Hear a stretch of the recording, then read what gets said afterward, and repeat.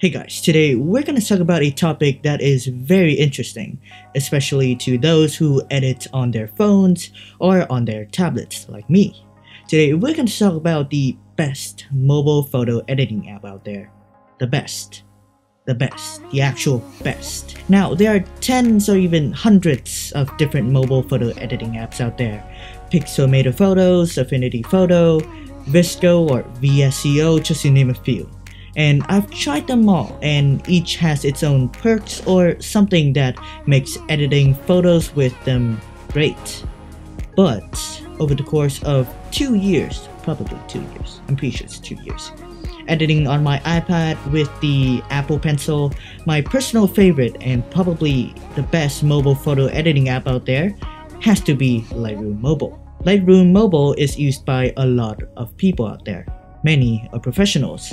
But why? What makes Lightroom Mobile their and my go-to photo editing app? First, the easy user interface. One thing that I noticed during the time I was trying out other photo editing apps was that the interface in Lightroom Mobile is really intuitive, like way more intuitive than the others, like way more. It's kind of surprising. The import is nice and quick. You have options to choose the location to import from, and all your photos, or your imported photos, are shown in the library grid, and there are a lot of options to add albums or folders, and find people with the search engine in Lightroom, which I totally forgot the name of. Don't blame me. Furthermore, the actual editing interface is so well put together. There are built-in profiles to use, there's a histogram, and the overall interface can be easily understood and interpreted, and it can edit raw. Second, the variety of tools. Another thing I noticed while editing with other apps was that Lightroom has way more tools that I would actually use on a daily basis compared to other apps. Now, obviously, Affinity Photo has a lot more tools compared to Lightroom Mobile, but that's not my point here. It's true, Affinity Photo has more tools, and by no means it's a bad photo editing app, it's a great one. But due to the number of tools it has, the interface becomes cluttered, like really cluttered.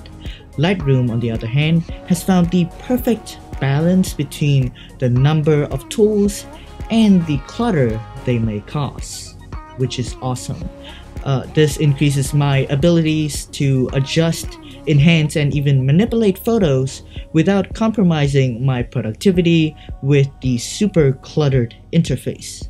For example, I can do the basic adjustments with no problems, but I can also edit specific regions with masks, cloning or healing places with the cloning or healing tool, and even adjust the symmetry of the photo if I'm shooting architectures.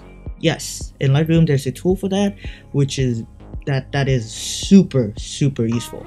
Third, the synchronization. Unfortunately, I am not subscribed to a Creative Cloud plan, but I do know that with people who use the Creative Cloud, Lightroom Mobile will work great for them.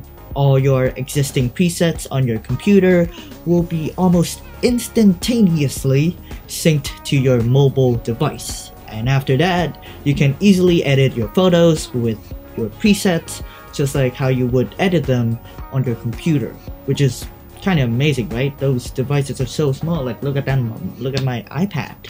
It's so small. Like I can take this anywhere. It's kind of amazing. Alright, that was 3 reasons why I and many other people love to use Lightroom Mobile to edit our photos. Thank you guys for watching. I hope you enjoyed it. If you did, please hit the like and the subscribe button, because right now I'm recording this in my room and there's no AC whatsoever because obviously audio, and there's no fan. It's really hot. And it's making me stress out and I cannot truly talk.